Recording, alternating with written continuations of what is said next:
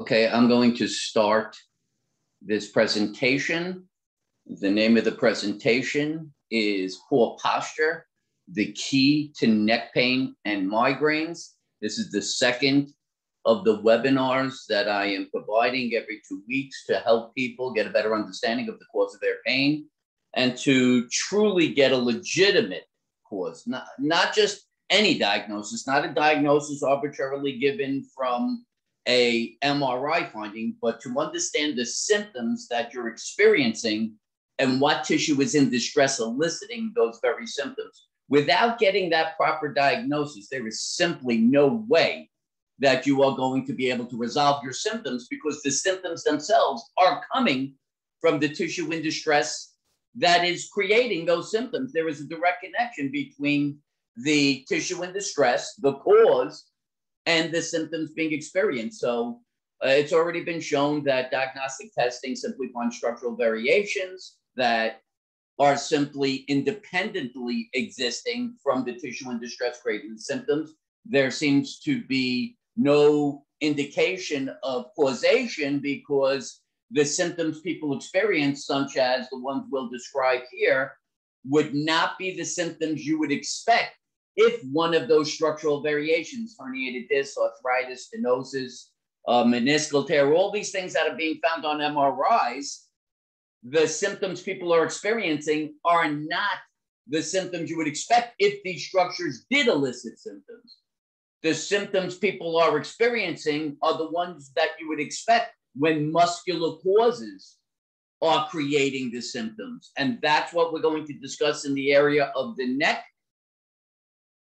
in this particular webinar. Just to give some brief information, again, I am Dr. Mitchell Yass. I've been diagnosing and treating pain for over 28 years. Through my understanding and the development of my understanding, which came after my medical training for physical therapy. That's why the Yass Method stands outside of the medical system, because the creation of this system occurred after my medical training, after the recognition that it did not prepare me properly to be able to diagnose and treat people's pain. In fact, I have a doctorate in physical therapy, and physical therapy, even by the own admission of the American Physical Therapy Association, is perceived by them to be a palliative care, meaning that it is designed to do nothing more than mask symptoms. That's what palliative care means. Massage therapy, acupuncture, physical therapy, these are all there by the own admission of the American Physical Therapy Association, to do nothing more than mask symptoms. I didn't want to take that approach. I wanted to be able to understand what tissue is in distress, eliciting people's symptoms, and that's why I developed this method of correlating symptoms to causes. So if you listen to this and you say to yourself, wow, this really sounds like it relates to me and it can help me, and you want to ask some personal questions about your situation, you can certainly contact me by email at drmitch@mitchellyass.com right here. If you want to go to my website, let's say that you're saying, wow, this really is sounding like it's something that would benefit me. And it's important to know that the Yass Method is highly effective at being provided, not just in person, but virtually through Zoom sessions. I've been doing this for years, actually, at the time when Skype existed, before there was even Zoom. So I've been doing this for years. So I'm not just getting on the bandwagon with this telehealth concept. I've been doing this for years because people globally have recognized that physiotherapy, as it's called outside the United States, has not been beneficial. These national healthcare systems are really designed to push the person as long as they can in limiting treatment until the person finally gives up, which is usually what happens with most people. So in finding out about the Yass Method and seeing it as a viable means of diagnosing outside of the normal means of using diagnostic testing, people have been contacting me. So I've been doing Zoom sessions for years now. Now, if you think that that's something you would like to follow up on, you can go to my website, again, right here, livewithoutpains.com, and you'll see a button that says schedule Zoom session. You could click there, And there'll be a scheduler, which allows you to pick a day and a time that's right for you, and you'll be scheduled, and we could move forward in helping you resolve your pain. In this particular case, again, we're talking about neck pain and migraines also associated with that punching or hump that people see. If you want to learn more about my method, you could go to my Facebook page, which is the Yass Method. If you want to see a great information, which is again free, and there's plenty of it in a video form, you can go to my YouTube channel at Dr. Mitchell Yass, and finally my Instagram channel is live_without pains. Okay, so that's how you can get in touch with me. Now let's go forward and go through this webinar and help you to understand the cause of your neck pain, migraines, and humping at the neck. Okay, so poor posture at the neck. What does that represent? So what everybody is seeing is this right here. They're seeing that excessive kyphosis, that horrible hump. The head being forward puts stress on the cervical region, on the cervical spine, leading the lower cervical spine to go from concave to convex. So I want you to look here. So you can see that the cervical spine all the way down to its lower level right here, there are 7 cervical vertebrae, and then it's not till the first thoracic vertebrae that you see it start reversing the curve and becoming convex. This is the normal spine. Now let's look over here. Look how compressed and how extreme the lordosis gets in a person in a case where they have this excessive kyphosis. What you see happening is that the upper cervical region actually becomes hyperlordotic. Look how extreme that curve is compared to here. But the lower cervical spine actually is no longer curving in. It's actually curving out here. So what has happened is that the cervical spine shrinks. The size of the cervical spine in this kyphotic, this excessively kyphotic circumstance, actually shrinks from the equivalent of 7 vertebrae to now only 3 or 4. It's become excessively arched in the upper cervical region, and the lower cervical region no longer is even arched. It's actually hunched. So we see that the cervical spine shrinks, limiting range of motion. Now, because of this fact that you don't have the full ability of the cervical spine to take cervical range of motion of the neck, if this person here, if this person were to move their head back, they would have all 7 vertebrae allowed to translate that motion. But because this person only has like 3 or 4 vertebrae, the muscles are shortened, and just in trying to move the head back, this person's muscles are probably going to strain, and that's going to lead to neck pain. So this is why you see this major loss of range of motion and pain with any level of neck motion, right? So what are we saying? You have a shortened, more extreme cervical curve. You can see this is very subtle. Look here. Look right here. Look at this. Look how extreme that is. Okay? So that's what happens when we have this excessive kyphosis. It's not just affecting the thoracic spine, it's actually affecting the cervical spine. We're going to continue and look at other aspects of the change in this posture. And what we'll see is that if you were to look at this guy's ear here, you would see it's kind of over the center line of his shoulder. What do you see here? Look how far forward this is in relationship to his shoulder. That is what is known as forward head posture.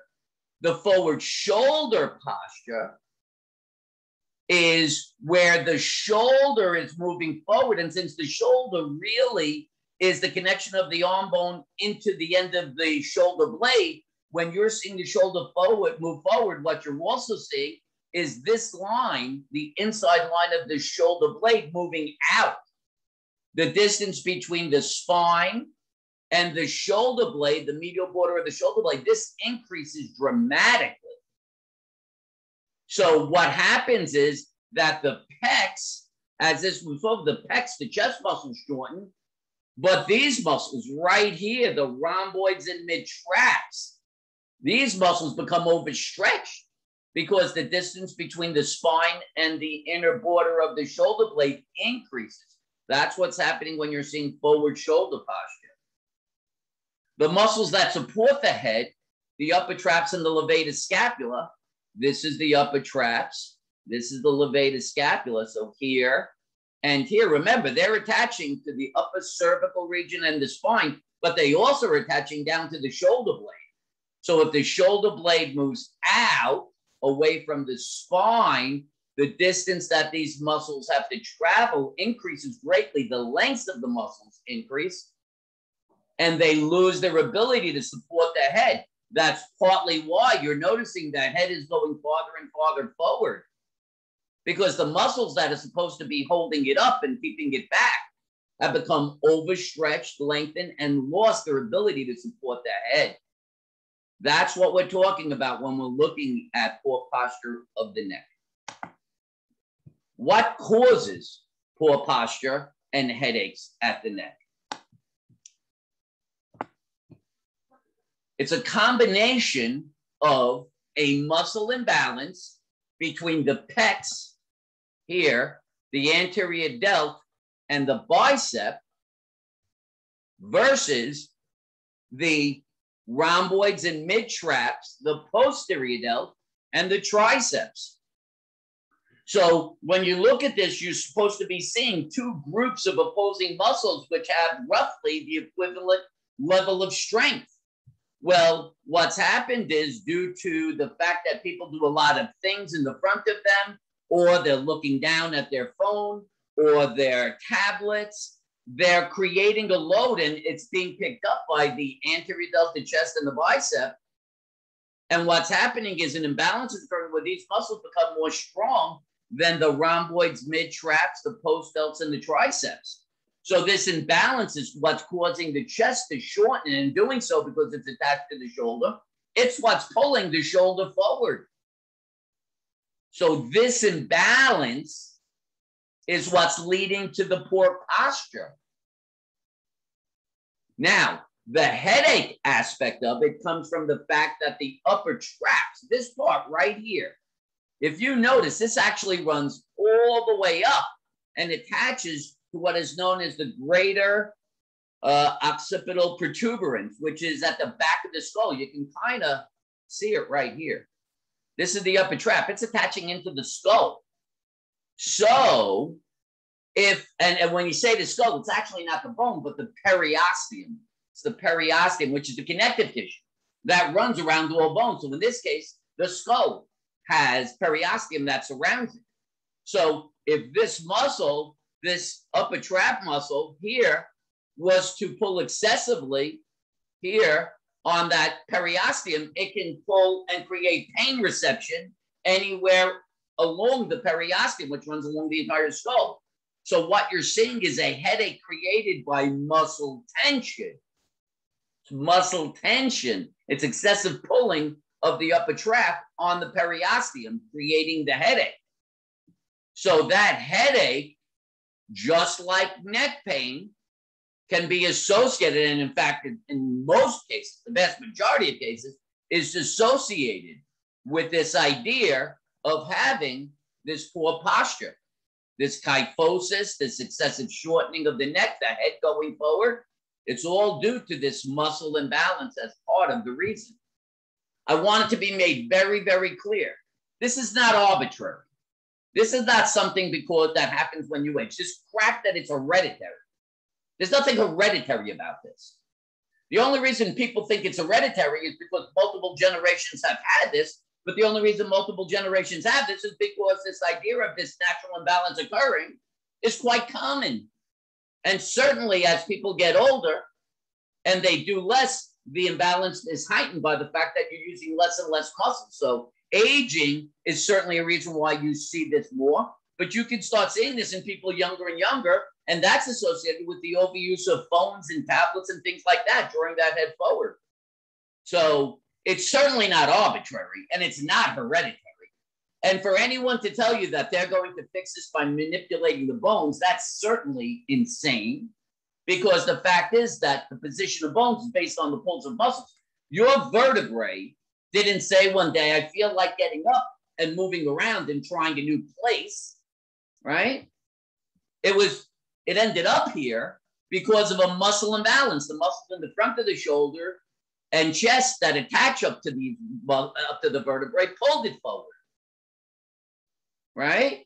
We've acknowledged that. I presented that to you. And this imbalance where these aren't strong enough are preventing it from being pulled back. So for anyone to say that they're going to manipulate your spine and somehow prevent this from reoccurring is complete fallacy. It's idiocy. It's illogical. There's nothing that you could see in the physical presentation of the situation that would indicate that. Once you recognize that your bones are misaligned, it can only be assumed that it's misaligned because of the fact that you have weakness or imbalance of muscles attached to the vertebrae in this particular case, right? And the most important thing to understand is you sure as shit don't have to live like this. That's the most important point I can make to you, especially if you're older. Stop thinking that this is related to aging. It's not. It can be easily remedied, How to resolve neck pain and hunching. You must recognize that the muscles that exist all the way up from the skull to the lower portion of the thoracic spine to the bottom of the rib cage are all associated with shoulder function. I want you to look at this carefully. Look up here.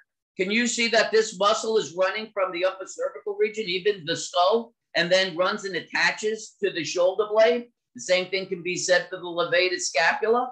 Look all the way down here. Here's the lower thoracic region. Right here is the bottom of your rib cage. Look at this muscle. Look at this muscle. This is the lower trapezius muscle. Runs all the way up to the shoulder blade. Right?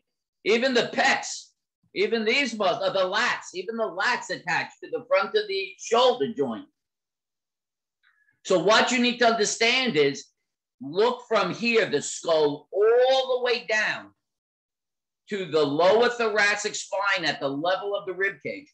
All of the muscle attached in this vertebral area attaches to the shoulder blade and is related to shoulder function. So if you are having pain all the way from the skull, including headaches, all the way down to the lower thoracic region in line with the rib cage, you must understand, near the spine, you must understand that this is associated with shoulder dysfunction. This has nothing to do with the spine. I don't care if anyone tells you they can fix this by adjusting your spine, doing surgery at your spine, giving you cortisone injections at your spine. These areas from here to here, look at it, I'm proving it to you. The muscles that attach to the cervical spine, to the lower thoracic spine, these muscles all go back to the shoulder. It is associated with shoulder dysfunction. You must recognize that. The only way you're going to resolve headaches, neck pain, mid-back pain, lower back pain is by recognizing you're going to have to do shoulder-related exercises. Okay? Pain in the neck region in almost all cases. Pain up here. Pain in that neck region. Almost all cases not associated with spinal dysfunction, but shoulder dysfunction. The faster you get to that recognition, the faster you're going to be able to resolve your pain. Okay? This is critical to understand. This is a muscular cause. I don't care what the MRI tells you. I don't care if it said you have 1,000 herniated discs, 1,000 levels of stenosis. There is no reason to think that that MRI finding is correct, especially when as many people without pain have the same findings as those with pain. When as many people who have had surgery, the failure rate for surgery in the terms of back surgery is somewhere around 70, 80%. The medical system created the diagnosis, failed back surgery syndrome. What do you think that diagnosis means? Failed back surgery syndrome. It means you had a surgery which was designed to resolve a symptom, and you have the exact same symptom, if not more intense, after the surgery as before. So they're giving you a new diagnosis. You're no longer diagnosed with stenosis or pinched nerve. Now you're being told that your diagnosis is you had a failed surgery. And what does the idea of syndrome mean? It means that the etiology, the cause of the symptom, is unknown. So they're telling you your new diagnosis is you had a surgery, and the fact that you're still having the symptom is unknown as to its cause. Does that sound like that's the pathway that you want to continue to stay on or even consider? This makes more sense. Look at the picture. Look at the vertebrae. Look what attaches. It's all related to shoulder dysfunction. So, how to resolve this fully, correcting the imbalance between the pecs, the anterior delt, and biceps versus the rhomboids, mid-traps, post-delts, and triceps, and strengthening the lower traps. Corrects the posture and the pain, and if you're having headaches. So what we're saying here is that we're going to strengthen the post-delt, the mid-traps and rhomboids, the triceps, and even in red here, the lower trap. Look at that lower trap.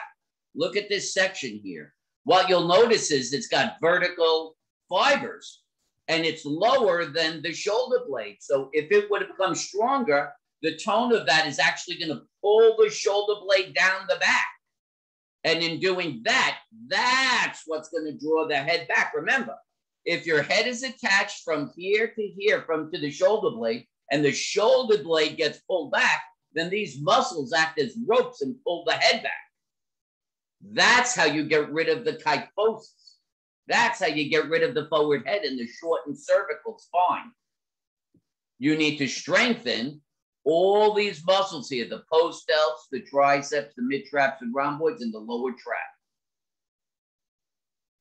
Just remember to understand that altered posture is not a cause, but a symptom, just like the pain, of a muscle weakness or imbalance. Don't let anyone tell you forward head posture or excessive kyphosis is the cause.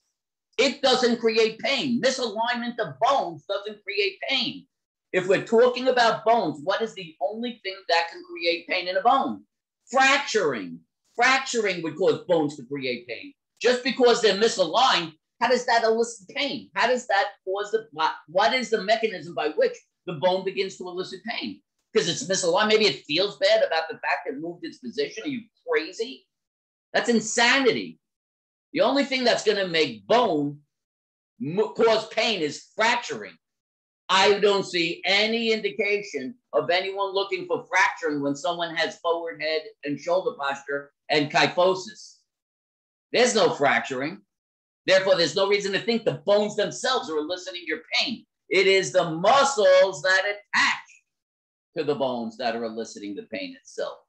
And even with the headache concept, it is the excessive pull of the upper trap on the periosteum to the skull that's creating the headache. Correct the postural deficit, which also corrects the pain, because those two are symptoms of muscle weakness or imbalance. Okay, so that in a nutshell is an explanation of why poor posture is the key to resolving neck pain and migraine headaches. Now, I just gave you the full understanding of why you're having forward head posture and that shortened cervical spine, why you have that hunching in the upper thoracic region, why you can have your pain there, why you can have your headache. So the question then becomes, well, how do we fix this? We talked about the idea that it's understanding how to strengthen the appropriate muscles, the mid-trap rhomboids, the posterior delts, the triceps, even some rotator cuff, and the lower trap. Well, if you think that you're going to go to someone in the medical system who's capable of understanding how to isolate these muscles and provide progressive resistance, you're out of your mind. It's not going to happen. I don't care what you're talking about, whether you're talking about physical therapy, whether you're talking about even going to a personal trainer, the understanding of isolation, of strengthening, and how to apply the appropriate progressive resistance towards muscles to adapt is part of the understanding I developed through this process of creating this method. It is unique to the Yass method. I have employed every aspect of science, whether it's physics, biomechanics, there's something called kinetics and kinematics. So there's how muscles create force, there's how muscles move joints, the bones that make up joints. All of this is a factor. Plus, I've been lifting weights for 35 years and put 60 pounds of muscle on. I am a product of what I have come to learn. And then I ended up being in a profession where the use of that exercise is the means by which I resolve people's pain, because I've shown that in more than 98% of cases, the cause is muscular. So if you watch this and this makes sense to you, trust me, you're not going to get the resolution anywhere else. You're going to need to get a Yass method session. Now, you can get that in person if you happen to live in Jacksonville, Florida. But if not, anywhere else in the world, get a Yass method Zoom session. The way you can get that session is by going to right here, www.livewithoutpains.com, right? And you'll see it's going to say, schedule a session, and you'll be able to then go to that page, the sessions page, and it will have a calendar where you can schedule a time and a day that's comfortable for you. You're going to do this in the comfort of your own home. You're going to have a resistance band in a chair for the session. I'm going to evaluate you, confirming you have a muscular deficit. I'm going to do some exercises. I'm going to demonstrate them, and you're going to perform them under my supervision. The session's a videotape. You don't get videotape when you go to your physical therapy session or your personal training session, but you will hear, because it's critical that you understand exactly how to do these exercises. And if you do them correctly with me and we videotape that, that's what you're going to be following going forward to make sure you're doing this correctly. Then we do recommend 4-week follow-up visits to make sure everything's going correctly, to make sure you're doing the techniques optimally and that you're using the maximum amount of resistance so you can resolve your situation in the shortest period of time. If you have questions, maybe you're not sure about your situation, maybe you'd like further information to make sure that the Yass method is right for you. I'm sure you've gotten a lot of misinformation from the medical system. So by all means, you can contact me by email, which is right here, Dr. Mitch at mitchellyass.com. I'd be happy to speak to anybody. After doing this for over 28 years and being completely on the outside of the system, I want people to know that this is personal. I believe that I have been given this unique understanding, and I think that everybody who is looking to get out of pain and seeks the Yass method is entitled to have that information and the ability to be pain-free and fully functional. Nobody should think that they have to stay like that forever. That is nonsense. The fact that the medical system has tried to equate chronic pain with chronic illness is lunacy. Lunacy. There's only one reason that chronic pain exists: misdiagnosis. You're treating the wrong tissue. The tissue in distress continues to be in distress, which happens to be muscle. In more than 98% of the cases, you continue to use your muscles. Therefore, they continue to strain and elicit pain. You're going to have to get this and recognize this as the truth. So if you want to get in touch with me, again, it's Dr. Mitch at mitchellyass.com. Okay. So for now, I think that will end this webinar. Anybody who wants to get this sent to them, you can email me again at drmitch@mitchellyass.com, and I'll be happy to send you a copy of this. In the meantime, I will be putting this up live on my YouTube channel, Dr. Mitchell Yass, right here, and you'll be able to see it there. All right. So for now, this is Dr. Mitchell Yass wishing you a pain-free, fully functional life. Bye-bye for now.